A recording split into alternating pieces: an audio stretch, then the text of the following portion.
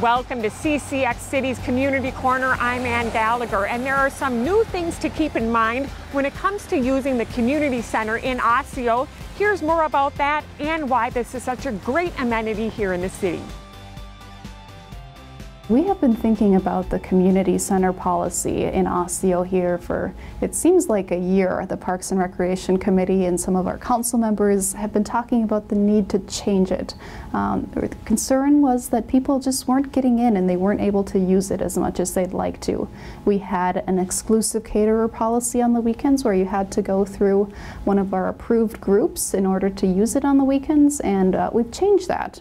We've changed that going forward for 2017. So now we have cameras, security cameras in the community center, but as a result of that, people are able to reserve it just like they would during the weekday. You can just come up to City Hall, make a reservation for the community center, and if no one else is in there, you'll be able to use it on the weekend without having to pay for the exclusive caterer. You can pick whatever caterer you want. You can bring in your own food as long as you've got all the licenses and approvals from Hennepin County that you would need.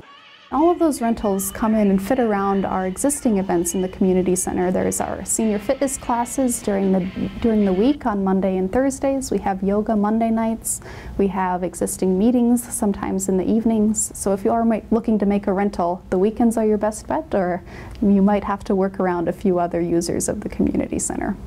A standard rental is for up to 4 hours, and depending on whether you're an Osseo resident or a non-resident, Osseo business, not an Osseo business, or if you're a nonprofit, tax-exempt organization, we have different fees. All that information is available on our website, and you can also contact us at City Hall. We'll be happy to help you out with that. Thanks a lot. Great information. And if you have any further questions about this topic, give them a call at Osseo City Hall.